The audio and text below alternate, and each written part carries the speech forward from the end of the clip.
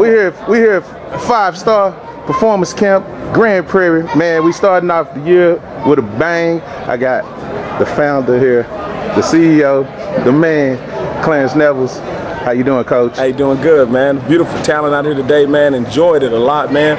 I'll put it to you like this. Out of 5 years of doing the 5-star performance camps, I guarantee you today was the pinnacle. I mean, we had probably the most talented kids in the Metroplex in the state.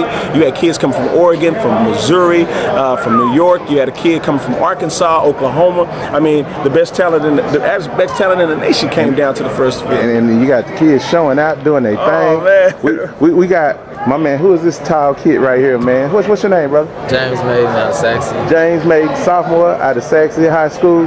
Hey, man.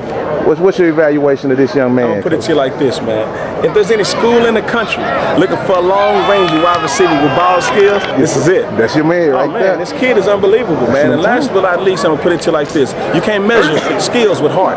This kid is unbelievable. Heart, man. Went after balls that most people have shied away from. I mean, just an awesome athlete, man. And I will be watching this kid play on Saturday soon. One day.